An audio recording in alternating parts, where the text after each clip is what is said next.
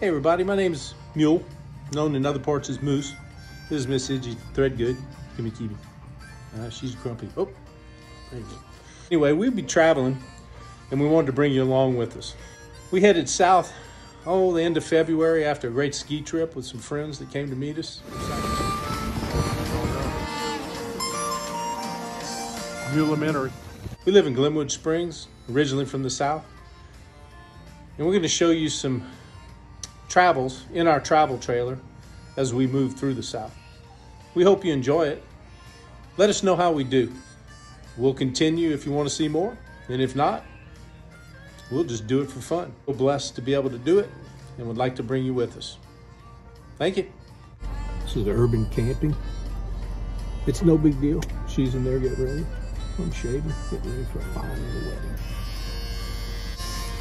Not as handsome as I used to be, but good once as I ever was. She's NOLA Outback. Few people around. Not too bad. A few moments later.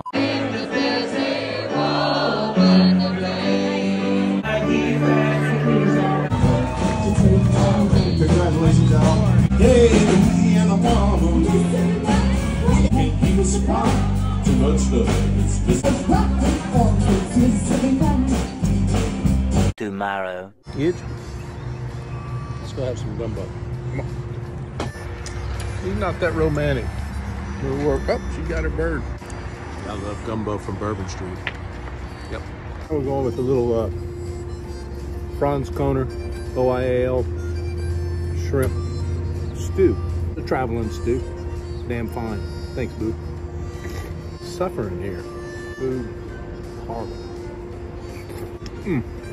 I love it. I love a Rosal wedding.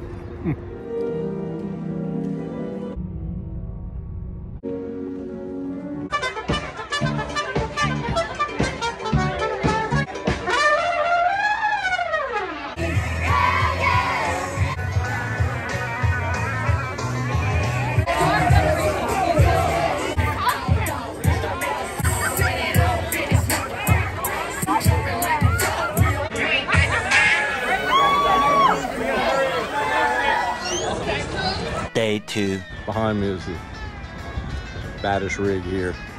I'll give y'all a little look at it.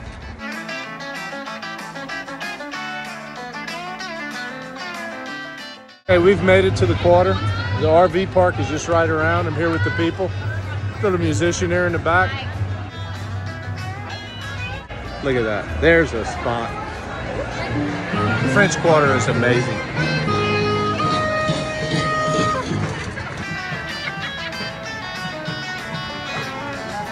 You gotta pretty much love this urban camping. Check out the location. It's pretty good. One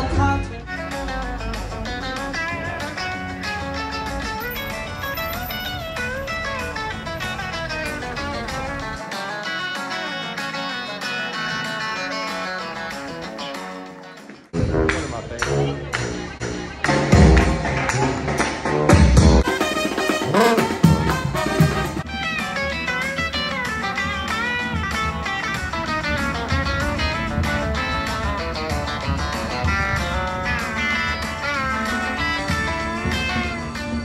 Kind of a little bit obnoxious, but part of the deal.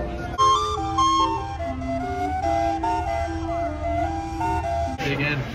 So we just had an amazing meal, and my daughter, who's a veghead, is eating some kale, and it's delicious. That is just, man, that is good. Day 3. Michelle, that was a good New Orleans trip. Man, we ate at a good restaurant. Just hooking up so we can get out of New Orleans a little bit after rush hour and hit Seabrook, Galveston Bay, before 5 o'clock traffic. Just rigging her up, and we'll be ready to go in the morning. Just to go relax a little bit. Give me some rap. She goes. Suzanne says she's ready to get off I-10. I kind of prefer it to the sound of elk bugling and eagle's wings. You know there's people around. There's a siren every 5 minutes. And what a great time here. I'd stay if I could. Not. Suzanne just got clearance to throw away a piece of boudin from the OIAL. Depressing. Might have to call off the trip.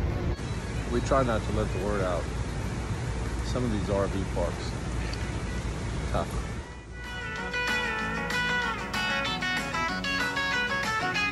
I pretty much wear these. Makes it look like I'm gonna work out. You never know, I may. The jets went off. Man, that sucks. It's tough around here. It's kind of like a coal point. These water dogs are almost unmanageable in the outback. How bad does she want to go swimming? Soon you'll be at the beach, babe.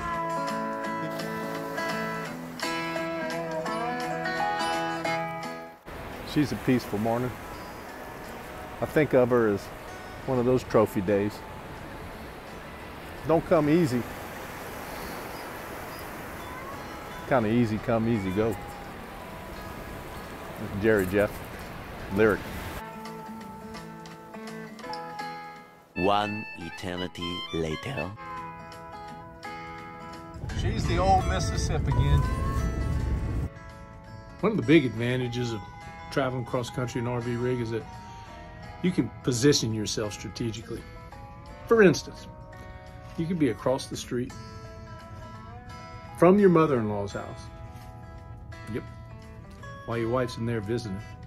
All the comforts of home, hot and cold running water, Labradors, here for a workout. You gotta love it. Mike Henry, Seabrook, Texas. Mules of Moose. Jenny tells me that you can tell the intelligence of a dog of how long they'll stay underneath a towel. This is not a good showing for a Pidgey Threadgood. Kind of looks like a deck in an RV park, but she's really my office. I'm gonna get after it here in a minute. Nobody ever uses this stuff at RV places. Leaving it for me, I guess. I have found boiled crawfish.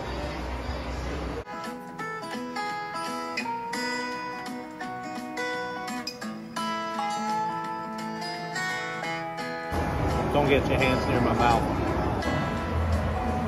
Obviously, another trophy moment.